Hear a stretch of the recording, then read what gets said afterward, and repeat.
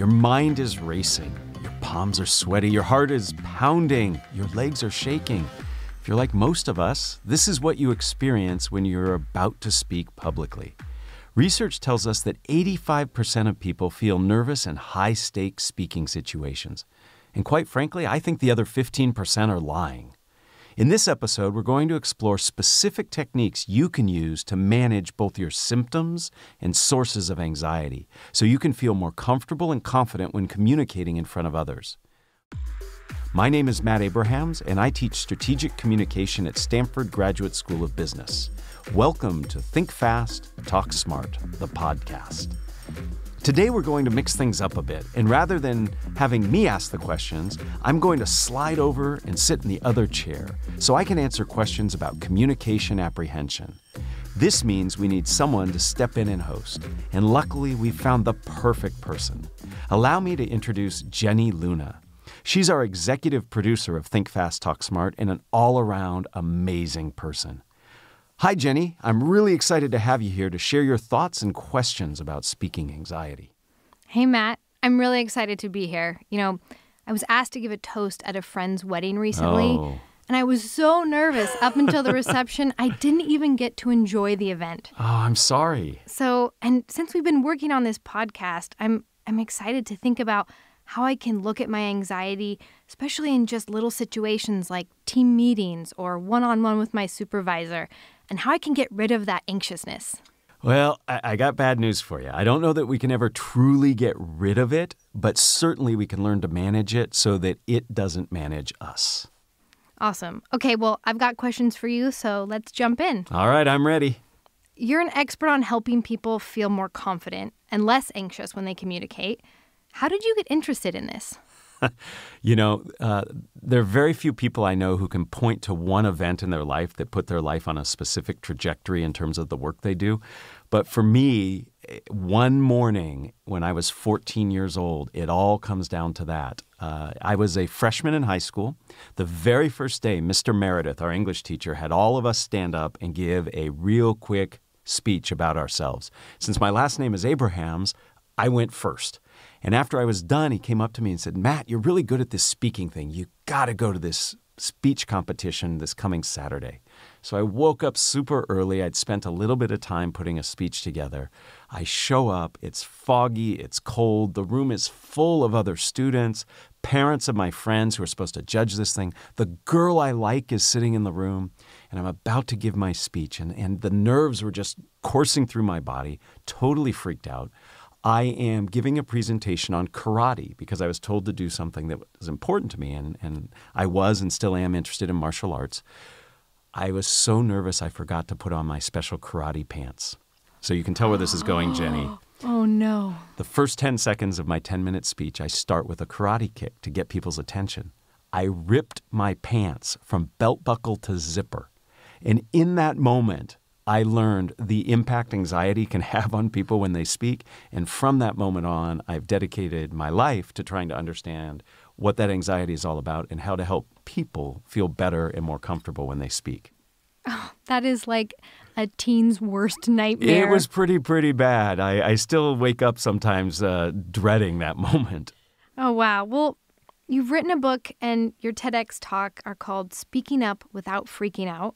So I have to ask you, do you still freak out when you speak up?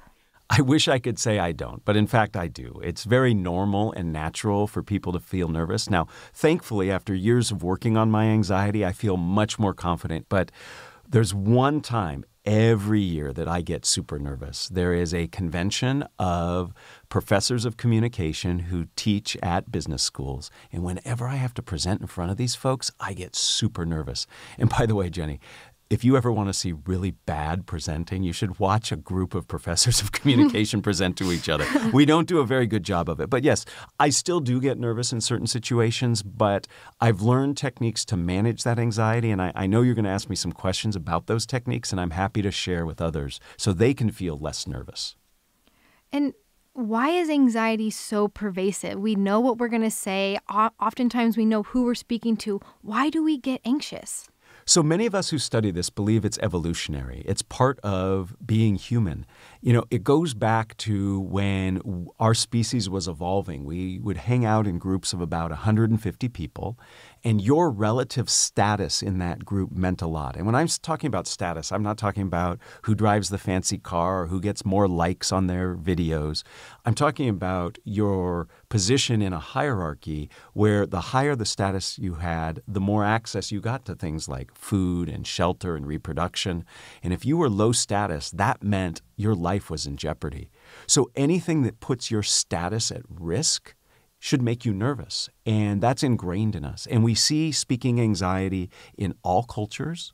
It tends to develop when children become teenagers, which is when we become much more socially aware and part of a culture. So a lot of people believe this is ingrained in who we are, and we just have to learn to manage it. That's fascinating. I had no idea it went so far back in being human. Yeah, it is part of our condition. Let's get into the nitty-gritty and talk about how we can actually manage this anxiety when we're speaking. Yeah, and there are lots of ways to do it. There are many academically verified techniques. When we look at managing anxiety, I like to break it up into two different buckets. They're the symptoms that we experience as well as the sources of anxiety. So we need to focus on both to become more confident. The symptoms are what we experience. The sources are what make our anxiety even worse. Interesting. So your thing is kind of holding a cold bottle of water. I've seen you do it. I've heard people refer to this. Can you tell me more about that? So when I get nervous, the big thing that happens to me is I perspire and I blush. And this is a very normal symptomatic response to anxiety. When you get nervous, your heartbeat goes up, your body constricts, so your blood pressure goes up, and this drives up your core body temperature. It's like you're working out, you're exercising.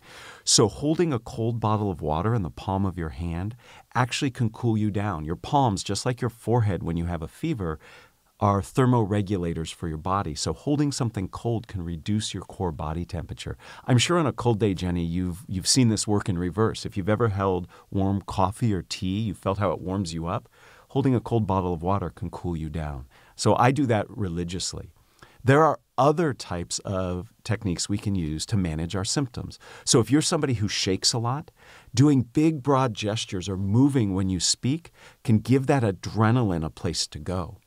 If you're somebody who gets dry mouth, drinking something warm or sucking on a lozenge or chewing gum before you speak, not while, can help reverse those symptoms. So the bottom line is there are things we can do to manage the symptoms. And by far the most important is taking a deep breath. By taking a deep belly breath, like you're doing yoga or Tai Chi or Qigong, it really slows down your heart rate, which is the impetus and an initiator of many of the anxiety symptoms that we find. So things we can do to manage our symptoms absolutely exist. I love those. They're really practical tools that I can use. Deep breath, cold bottle of water, just really kind of centering in the moment. I'm going to use the big gesture thing too. Another source of anxiety that makes people really nervous is their fear of what might happen in the future. So my students are afraid they might not get a good grade. The entrepreneurs I coach, they're afraid that they might not get the funding or support that they need. You might be concerned that your idea isn't supported and acted upon. Those are fears that come from a future state, a potential negative future outcome. So the way to short circuit that is to become present-oriented. If you're in the moment, you can't be worried about the future by definition. So how do you get present-oriented? Many things you can do. I like to do something physical, maybe walk around the building. I love to shake hands with people before I speak because I have to engage with them. I can't be thinking about all these things that could go wrong if I'm asking somebody how they're doing. You can do what athletes do. Listen to a song or a playlist. That can get you present-oriented. I often encourage my students to start at 100 and count backwards by 17s. You can't do that without being in the present moment. And finally, and this is a little silly, Jenny, my favorite way of getting present-oriented is to say tongue twisters. You can't say a tongue twister right and not be in the present moment. So before I ever give a presentation or contribute to a meeting where I'm really nervous, I'll be holding a bottle of water, standing in the corner, saying a tongue twister. Nobody sees me do it, and it gets me in the right place to be able to communicate confidently. Those things probably feel silly when you're doing them, but I imagine they're well worth it if it's going to help you get through a presentation confidently. You're exactly right. Not only does it sometimes feel silly, but it also gives you a sense of agency. You feel like you can do something in the situation where you feel nervous. Many people just feel like they're swept away by their anxiety, and this actually gives you something to do that helps you feel better. Cool. Well, there's something else I've been wanting to ask your advice on. Going back to this toast that I had to give at a friend's wedding, my biggest fear when I got up there and I had the microphone was that I was going to completely blank out, that I was going to forget everything I had prepared. So what do you say to that? That is by far the number one fear I hear from people when I do the work I do is I'm afraid I'm going to blank out. And blanking out can happen. If you really think about it, the likelihood of totally blanking out is pretty low. So just doing that rationalization can help. There are 3 things I want to suggest about blanking out. First, a great way to avoid blanking out is to take time to really map out your content. I'm not saying word for word memorize. Memorizing actually can work against you. It can make you more nervous. But if you have a map, a structure, that can help. Now, if you're in the moment and you blank out, 2 bits of advice. First, just like if you were to lose your keys, go back to go forward. Even if we can't remember what we want to say next, we typically can remember what we just said. And simply by repeating what you just said, it will often get you back on track. And some people feel like, oh, that's going to be weird to repeat what I just said. But in fact, your audience benefits from you repeating things. So the first thing to do if you blank out in the moment is to repeat what you just said. The second thing, in advance of speaking, always have what I call a back pocket question. A question you can pull out to ask your audience to get them engaged in something else so you can collect your thoughts. So I'm going to let you in on a little secret. And if any of my former students are listening, you're going to learn something that you saw play out in class but you didn't know was a trick I was using. There are times when I am lecturing where I'll forget what I need to say next. So I have a back pocket question. I will simply stop when I blank out and I'll ask my students to think about how what we just covered could be applied to their life. And when I do that, my students actually take a moment to think. Some of them have told me it's really helpful because they're really applying the stuff. What's happening in the background is in my head, I'm like, oh my goodness, what do I need to say next? I'm buying myself some time. So all of us in our communication can think of a question or two that we could ask in most places in what we're speaking about to get our audience to think about something so we can buy ourselves time. So by simply knowing things you can do in advance and during blanking out, it actually reduces the likelihood you'll blank out because we get so nervous about blanking out, it makes blanking out more likely. So having those things at the ready can really help. It's so great to hear that even though you're an expert in communication, you still blank out and you have all these little techniques. It's not so black and white whether you're good at speaking or not good at speaking. It's about using those techniques to really rise above. You're absolutely right. I think everyone can learn to manage their anxiety, and it is so important to do. So many people have important things to contribute at their work, in their personal lives, in public discourse. And if anxiety is getting in the way, we need to do something about it.